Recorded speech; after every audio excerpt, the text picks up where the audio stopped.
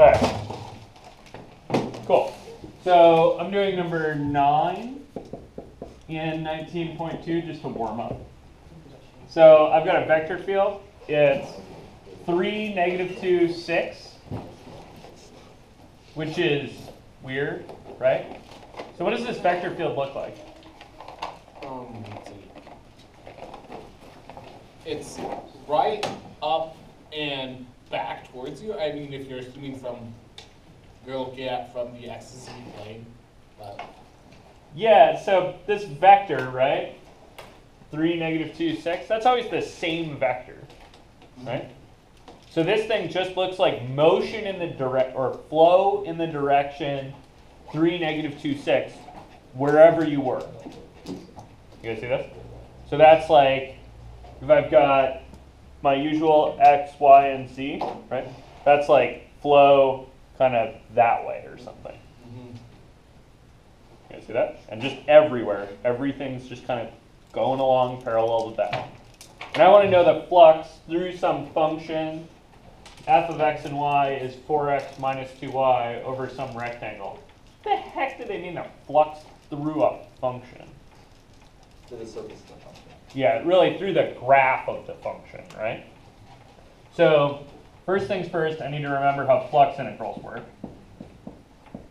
So flux is The amount of function divided with the yeah, it's the amount of flow, right? So I need the double integral over the surface of the flow dotted with, area vector.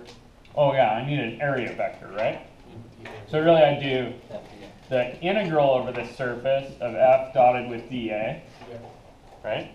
And then the way I'm going to actually execute that is I'm going to do a double integral over the surface, right? Of f evaluated at the small f, like the X, Y, FX, Y, R. yeah, at r of whatever your yeah, I don't know yet, but whatever your parameter values are, right? Because you've got a two-dimensional object, right? Your surface, and you're going to parameterize that using two variables. So you're going to get some surface parameterization, right? You're going to feed that to f, which is totally not going to matter on this problem. Why? Like, why doesn't it matter for this part? Because it's numbers. Yeah, because your vector field's constant, right? Your vector field gives no flux where you are. I bought a mug, by the way, that has a flux integral that says no flux given on it. And I will give that to the finest 3D printed project this semester. So whoever wins that, and if there's more than one of you with a project that's really awesome, I'll buy another mug and give it to you. Okay, so anyway, this is constant, right? So this is just going to be your vector field anyway. And then you need to dot with the cross product of R. the cross product of the Partials partials of R in whatever order, depends on what orientation you need. yeah, so there's kind of a blank spot here that I need to fill in, right?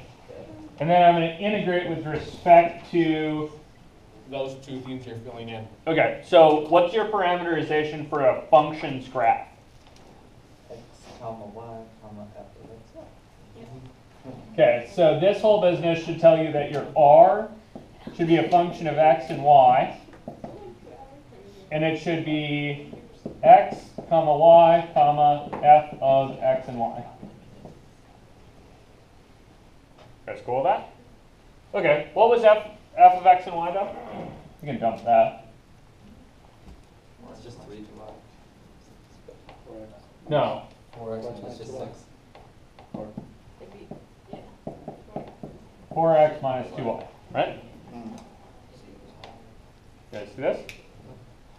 Okay, so filling in my how to actually execute this thing. This is to f at r of x and y. Oh, did they give me an orientation in here?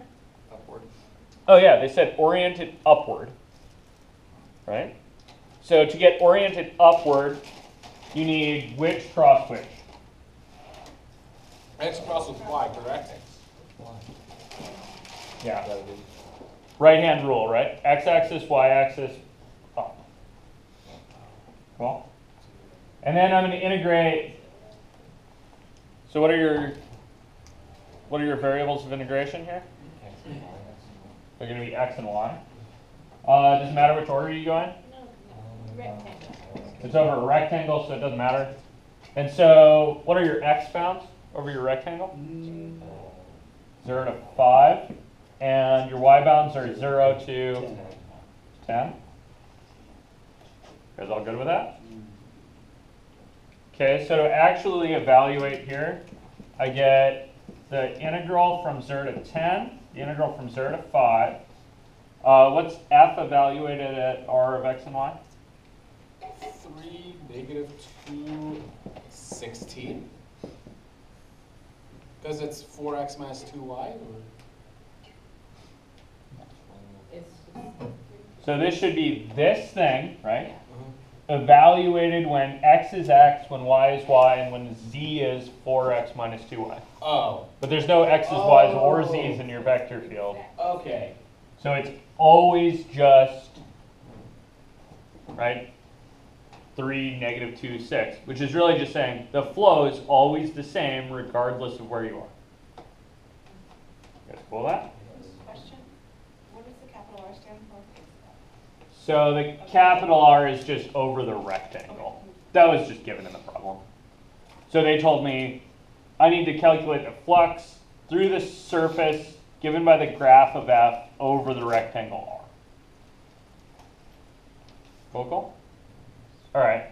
So now I need dotted with, I'm going to have to go get that from somewhere, right? Yeah, see I'm kind of like missing a chunk here. So where do you go get your chunk you're missing?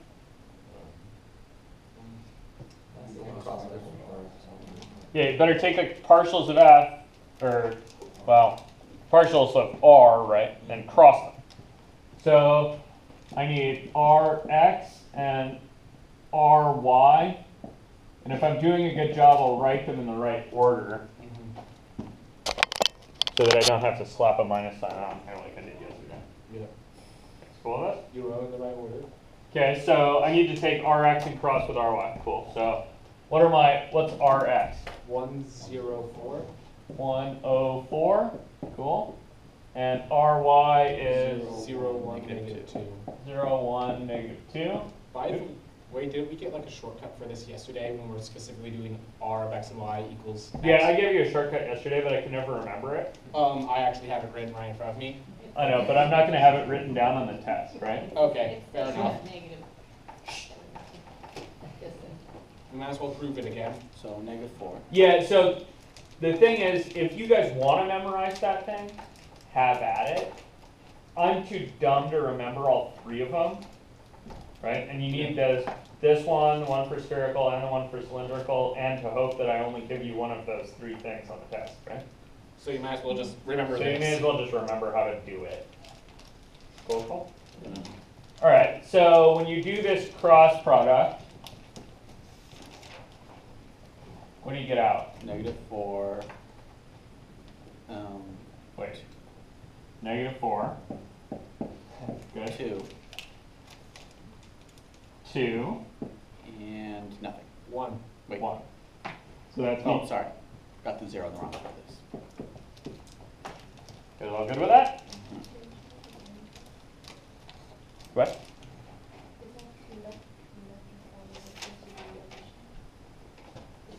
Say that louder, Bruce.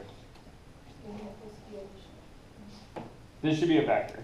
This is a cross product, right? If it's IJK, we're having, like this, how they run. Oh yeah, so if I was writing this down in the way the book writes cross product, I would get 4i plus 2j plus k, right? Negative 4i. -4i plus 2j plus k.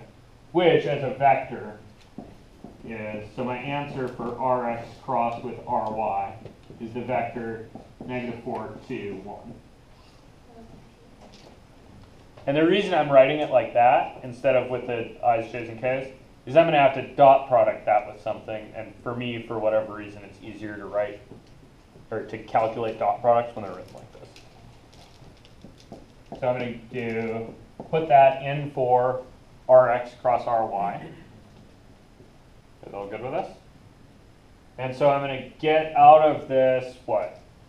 The integral from 0 to 10, the integral from 0 to 5 of what? Number. Good answer. So I think I got negative 12 minus 4 plus 6 is Negative 10. negative 10. D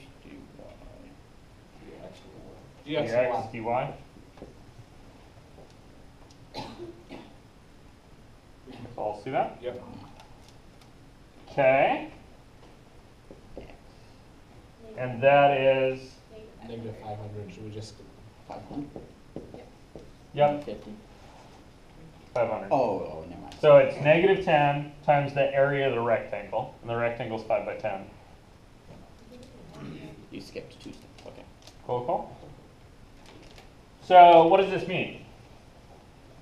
There is a lot of flux not going the direction you want. No, it's, working against the other. Yeah, so this thing's going kind of against you, right? Severely. A lot. You guys see that? Cool, cool. Questions, Steels? Okay. If everything's going your way,